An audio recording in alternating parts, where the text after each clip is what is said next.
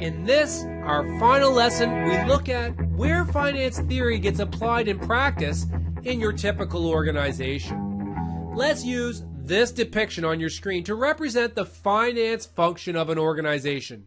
Now, I appreciate in small, owner-managed organizations, finance may be embodied in one or two individuals. In a large organization, these roles are separate and distinct.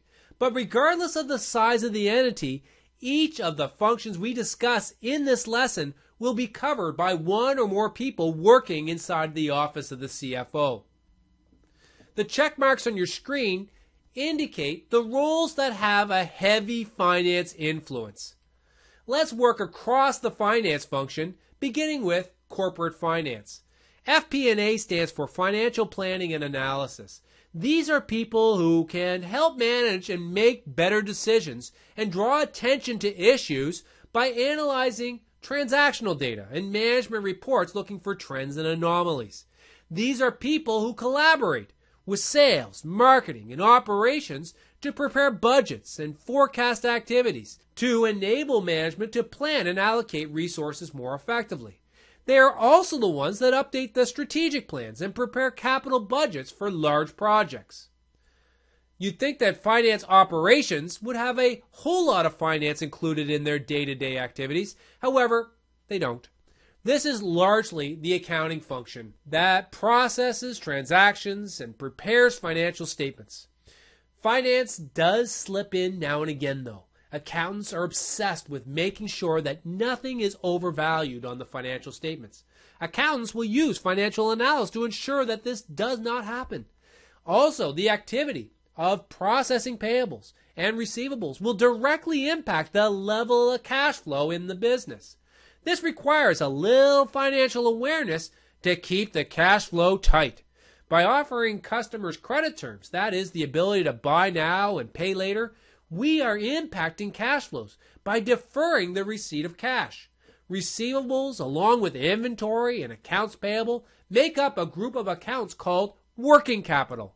Working capital is necessary in almost every business to conduct operations. However, working capital itself ties up cash, and thus managing it effectively is an important element of finance.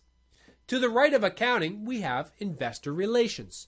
This function is typically only seen as a standalone function if the company is a publicly traded entity. However, this function exists to manage the communication with shareholders, analysts, and lenders, because each of these stakeholders are investors seeking a return on their investment. So it helps that this individual is well versed in finance and can speak that language. Next, let's visit the Treasury Department. These folks manage cash flow. People working in Treasury will focus on estimating the cash coming in and the requirement for cash going out to ensure that the organization neither runs out of cash nor does it sit on a large cash balance that could otherwise be deployed to generate a return. When the company needs cash, more cash than it has on hand, the Treasury Department has financing arrangements in place to supply that cash, whether it's a line of credit or perhaps a longer-term source of financing like a mortgage or even issuing new shares. Also included here, though it could be its own function, is enterprise risk management. Risk managers consider all sorts of risks confronting the organization. Anything from disaster recovery to health and safety to fraud to some of the financial risks. We looked at the ways that finance identify and mitigate those risks in our last lesson. Next, let's look at corporate development. This department often develops the corporate strategy, which is different than the corporate finance people who will prepare business strategy. Corporate strategy is determining how the organization should grow or divest of business operations, organically, through mergers and acquisitions, through diversification, etc. In this department, finance theory has considerable sway. Mergers and acquisition activities use cash flow analysis and valuation techniques to determine how much a particular business is worth and how much your company can spend to acquire the business or would be willing to receive to divest of the business.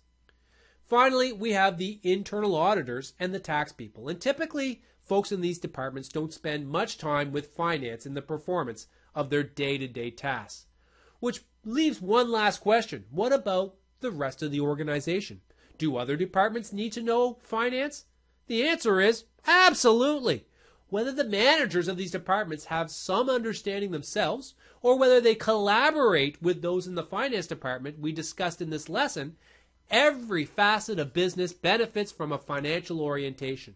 Embedding a financial perspective in management decision-making ensures that better, more profitable decisions are made, and that the positive creation of shareholder value that we alluded to during the course introduction is fully achieved. To summarize our final lesson, we learned that finance theory is broadly used across the office of the CFO.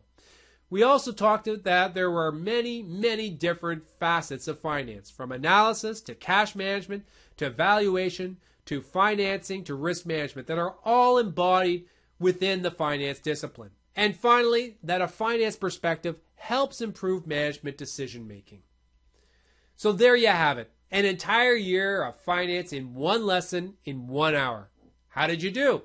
I hope you followed along with the story and, at least at a conceptual level, appreciate how finance adds value to an organization. Keep in mind the finance principles we noted along the way, including that finance embodies decision-relevant analysis, that finance is future-oriented, and that finance focuses on cash flow, from forecasting it, to valuing it, to managing it, to protecting it.